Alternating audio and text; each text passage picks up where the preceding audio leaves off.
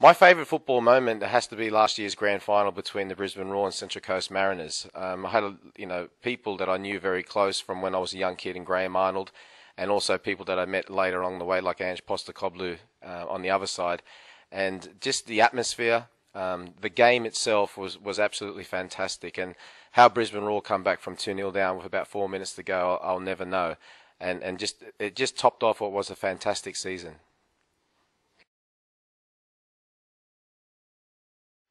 Well, I say this, and I don't say this lightly. The fans um, are the lifeblood of the game, and that means in Australia, in Europe, in all of Asia, South America, Africa, wherever you may go, they are the lifeblood of the game. They, the fans, are what makes the game so powerful, so great, and also so beautiful. But we always hear about the beautiful game. A lot of people ask me from a lot of other sports, why is it called the beautiful game? For me, it's encapsulated most by the fans and their passion, their verve, and the way that they go and support their teams. Do you think Manchester United would be as powerful and as big as they are without their fan base? No.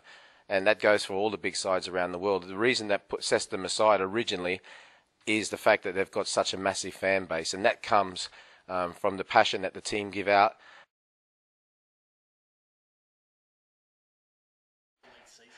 Well, Brad Emerton definitely coming to my hometown here in Sydney. I hope gives Sydney a huge boost after a disappointing season last season, and I'm sure it will. But one of my early roommates for the Australian Socceroos was Harry Kewell, and when we went to Chile, I think it was in 1996, he was a young 17-year-old, and the late, great Eddie Thompson put him in a room with me. I don't know why. And I struck up a great relationship with him then, and obviously came across him several occasions playing against him when I was playing for Manchester United, for Chelsea, and for Aston Villa. And I've always loved watching him play, and I can't wait to see him don the jersey of Melbourne Victory in front of what will be packed houses week in, week out, and to test his wits against Australia's best.